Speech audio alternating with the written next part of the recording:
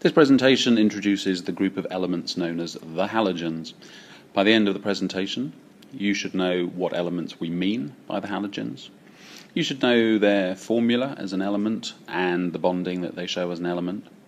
You should also be able to recall from memory their appearance and state as elements at room temperature. And then you should be able to talk about the ionic compounds that they can form with metals. So the halogens are group 7 in the periodic table, shown here highlighted in red, and that includes the elements fluorine, chlorine, bromine, iodine, also astatine down the bottom, though you really won't hear about astatine. It's very radioactive, short half-life, it's hardly around for any amount of time, you can't really study it very much. So the ones to concentrate, especially on the AS course, are the chlorine, bromine and iodine is what we'll look at most. Notice that their formula is always this something 2, so F2, Cl2, Br2, I2, and so on. And you do need to be able to recall that from memory. The reason for the formula is that they occur as elements as diatomic molecules. Now that just means two atoms bonded covalently together to make a molecule. So if we think about bromine, Br2, we can draw a dot cross diagram something like this. There'll be one shared pair between the two bromine atoms, and then each bromine atom has 3 lone pairs of electrons. Just be careful though, that is only when the halogen is as an unreacted element, not in a compound. In a compound you don't get the Br2 molecule anymore, and the same for the other halogens. So as an example, calcium bromide, CaBr2. People often make a mistake here and think this is calcium with a Br2 molecule. It's not. We're in an ionic compound now, so instead of a Br2 molecule, this is saying that we've got 2 bromide ions. As well as their formula, for each of chlorine, bromine and iodine, you do need to recall from memory their physical state and their appearance in terms of colour at room temperature. So let's go through them one by one. If we start with chlorine, chlorine at room temperature is gas and it's described as green.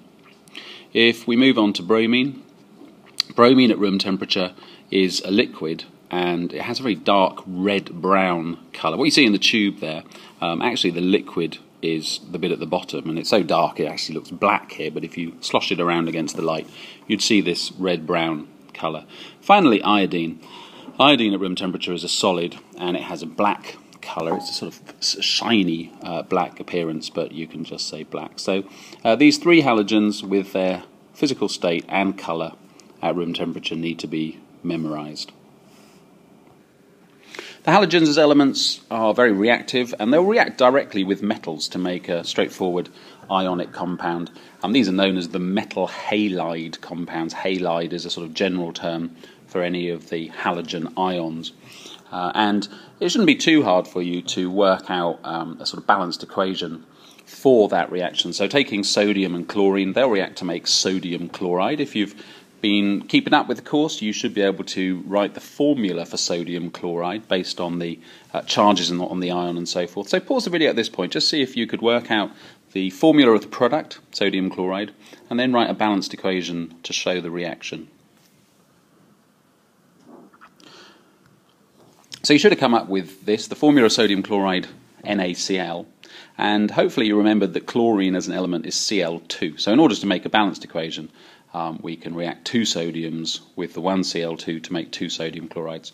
You could, of course, equally correctly have written just 1 Na reacting with half a Cl2 to make 1 sodium chloride.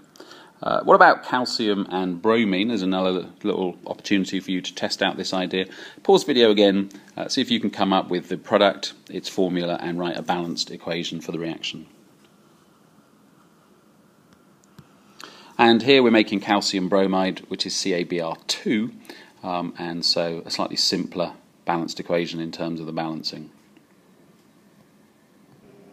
We'll just quickly check that we understand what's meant by halide ion. The halogens group 7 outer shell electrons in the atoms, so when they form ions they gain 1 electron to get up to the stable 8. Gaining electron makes you negative, 1 electron gained, a 1 minus charge. So all of the halogens form these 1 minus halide ions. and they have this "ide" ending, as most non-metal ions do, right? So chloride, bromide, iodide, Cl minus, Br minus, I minus. Finally, just to test how you've been getting on with what you're supposed to memorize here, if you were presented with these three substances and told that they were halogens, you ought to be able to pick out which one is which halogen. So pause the video and just make sure you can do that. Hopefully you decided the black solid was iodine, the green gas was chlorine, and the red liquid was bromine.